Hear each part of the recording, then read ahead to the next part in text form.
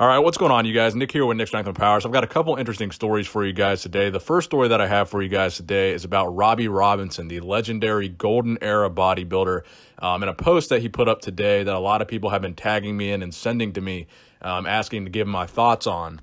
So Robby put up this post, and here's what it says. To all my Instagram fans, I ask for support from my 71.2 thousand Instagram followers. It's a shame that people can make it dirty that I ask my followers for support.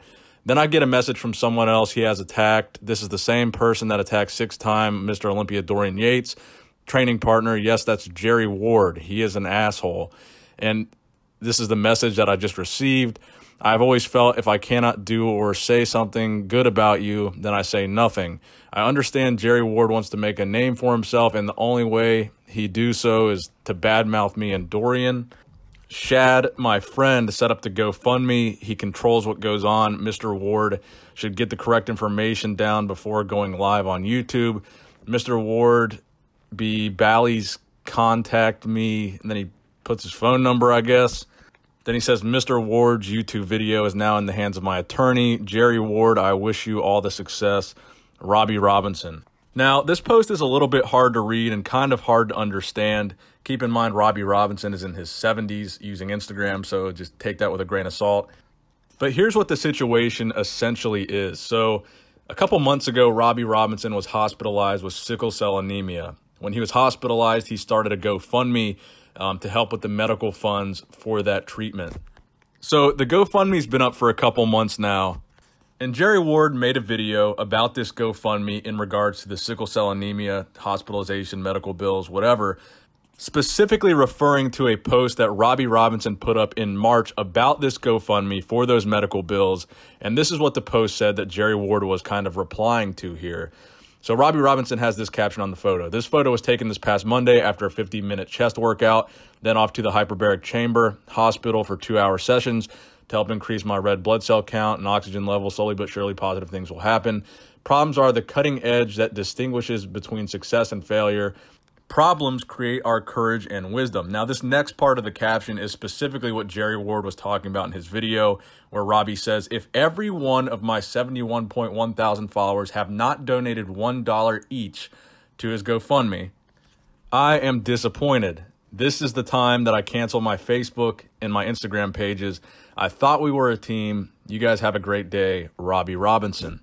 So to clarify, in this post, asking $1 from each follower would be $71,000 to the GoFundMe. And he says if he doesn't get that, he's going to delete his Facebook and Instagram. And this is what Jerry Ward was responding to here. So I'm not sure if Robby just didn't know the math behind $1 per 71,000, because the original GoFundMe was set up with a goal of $7,000. Jerry Ward said that in his video, and he was right about that. The original GoFundMe, it said the medical bills and the goal was $7,000. So maybe it's possible that Robby just didn't know the math and was thinking $1 per follower would equal $7,000. So Jerry Ward was right about that in his video. It's kind of weird that Robby would be asking for $71,000 if the original goal was $7,000. And then it's kind of even more weird that the goal was adjusted. So if you look at the GoFundMe now, the goal is $25,000, and they've raised $20,000 of that goal. So Jerry was right about that in his video. The original goal was $7,000. It increased to $25,000 and possibly increased to asking for $70,000, or he's going to delete his social media. Now, I don't know what Robby's medical bills actually are, so I can't say how much money he actually needs. But I would imagine he probably doesn't need $70,000 to pay for those medical bills. If the original goal was $7,000, to multiply that by 10 seems like a bit of a stretch.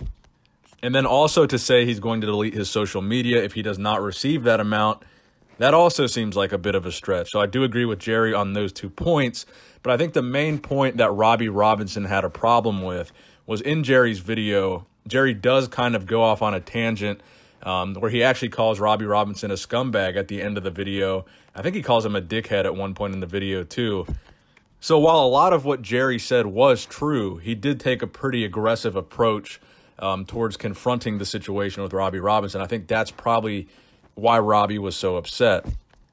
Now, personally, I've never had any interaction with Robby Robinson. I don't know anything about his personality, so I'm not going to sit here and call him a scumbag, and I'm not going to sit here and agree with those points that Jerry made about Robby's character specifically. But I will agree with Jerry that it seems at the very least, a bit odd that the goal increased from $7,000 to $25,000 to Robby asking for $71,000. And again, to be fair, the original goal was $7,000 and they've already raised $20,000, so 3 times what the original goal was. So I don't really see any reason to be upset with the fans about raising 3 times what the original GoFundMe goal was. So I do agree with Jerry on that as well. But again, I am not calling Robby a scumbag. I'm not calling him a scammer. I'm not calling him a dickhead.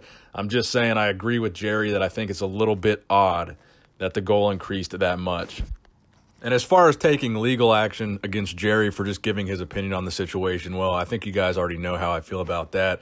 But at the end of the day, I really don't have anything negative to say about Robby Robinson. I don't know the guy.